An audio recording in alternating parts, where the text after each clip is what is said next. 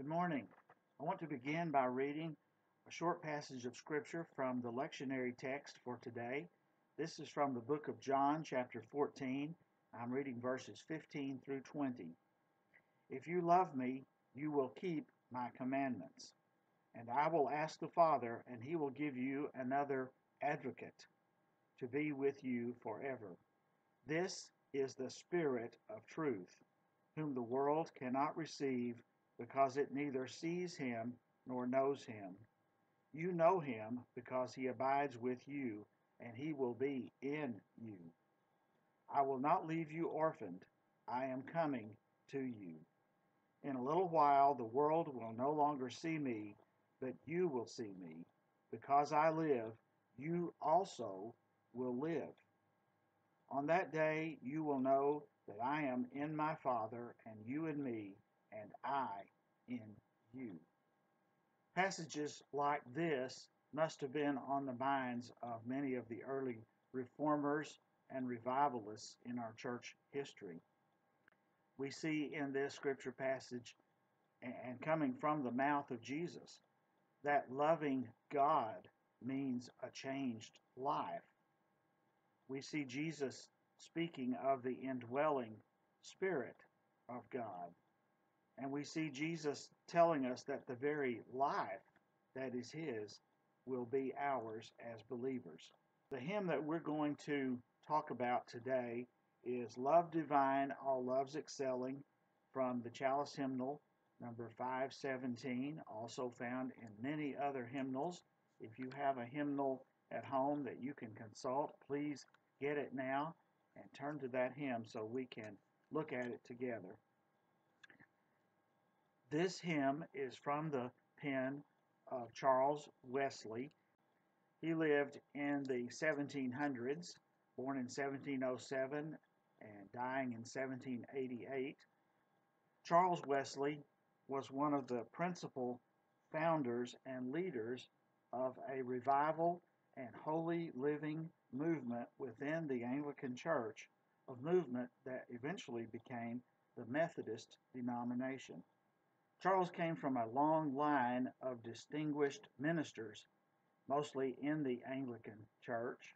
His father, his grandfather, and his great-grandfather were all Anglican ministers, and all three of them at one time or another had been disciplined or reprimanded for holding non-traditional views, which basically meant criticizing the Anglican Church. On his mother's side, her father had actually been a Puritan preacher. So you can see that he came from not only a long line of ministers, but controversial as well. Many, if not most, of his siblings either were ministers or became distinguished in theology, in missionary work, in literature, and in education. His father had been a poet, and Charles began writing poetry at an early age. He also must have had a strong musical gene. Son became organist for the king and spent much of his career as personal organist to the royal family. Another son became known as the English Mozart, and a grandson was one of the foremost 19th century English composers. So for most of his life, Charles was what we would call a hymn-writing preacher. But during that long career as a pastor, Charles wrote 6,500 hymns. Think of that. If he wrote his hymns over a period of 65 years, that's 100 hymns every single year. Every 3 or 4 days, a new hymn. Love Divine, All Loves Excelling is sometimes judged to be his finest hymn, or at least one of his very finest. And that is saying a lot, because Charles Wesley is the writer of such famous hymns as Christ the Lord is Risen Today, Come Thou Long Expected Jesus, Hark the Herald Angels Sing, Oh for a Thousand Tongues to Sing.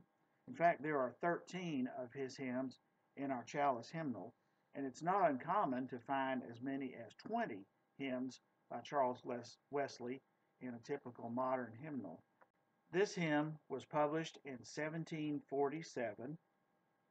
As with all hymns by Charles Wesley, this one is richly and deeply theological, and it abounds in biblical references and phrases.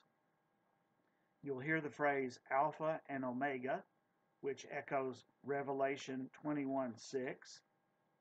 You'll hear about the casting of crowns, which echoes Revelation 4:10.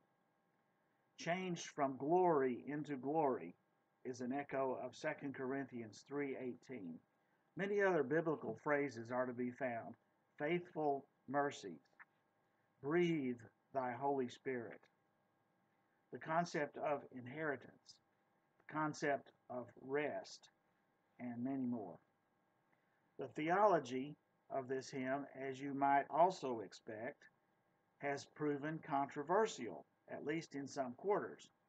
The phrase second rest is contained in Wesley's original wording. That phrase is now commonly changed to promised rest, but that was seen when he said second rest as a reference to a Pentecostal experience, and that was considered controversial in that time. Also in the second verse, where he prays that God would save us from the power of sinning. That phrase today is almost always changed in a hymnal to love of sinning or bent to sinning. And there again, some saw his original phrase as referring to God creating us perfect as Christians, which was an idea that he leaned toward but was not well accepted by many of his peers. Verse 4 begins with the phrase, finish then thy new creation. Others also saw that as a hint of his idea about perfection in the present life, and in some hymnals that was changed to carry on your new creation. Personally, I think a lot of this is just nitpicking. This is a great piece of poetry, expression of prayer and praise that we should enjoy and take to heart. The tune that we sing it to is called Beecher, from a composer named John Zundel, who is best known as the music director and organist of Brooklyn's Plymouth Church under the famous preacher Henry Ward Beecher, for whom he named this tune. Zundel was a music educator, an organist, composer, an arranger, a choir and bandmaster. He was the consummate church musician. Along with Henry Ward Beecher, he compiled a hymnal for their church and wrote several new tunes, including this one, Beecher. I'll only say about the tune that it is a creative but consistent tune. It was written specifically to go with Charles Wesley's words here, so obviously he had in mind every phrase, every beat, and he did what he did for a purpose.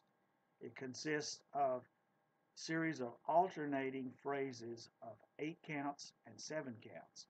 This type of meter is called 8-7-8-7 doubled. And if you look at the meter and the notes in the hymnal, you'll see that count 6 of each phrase consists of 2 eighth notes. But all the other counts in all the phrases are simply quarter notes. This gives that tune a solid feel, almost like a march, and I think he wrote it that way with a purpose, in order to make the tune support those words that so firmly teach about Christ's care for us and God's giving to us the very life of Christ.